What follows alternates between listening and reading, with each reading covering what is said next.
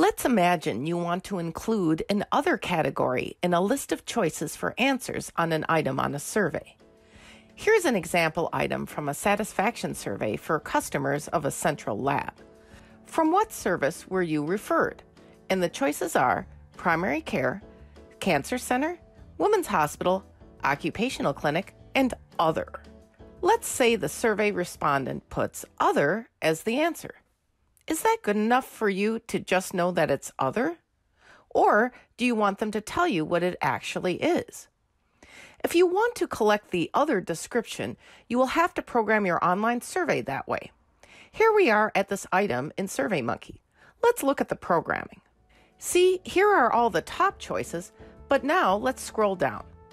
See, SurveyMonkey has an option to choose Add an Other choice. This automatically will add a checkbox as well as a text box to collect the description. Want to learn more about designing and programming online surveys? Take my free online course, Understanding Research Forms, Surveys, and Instruments. The link is in the description.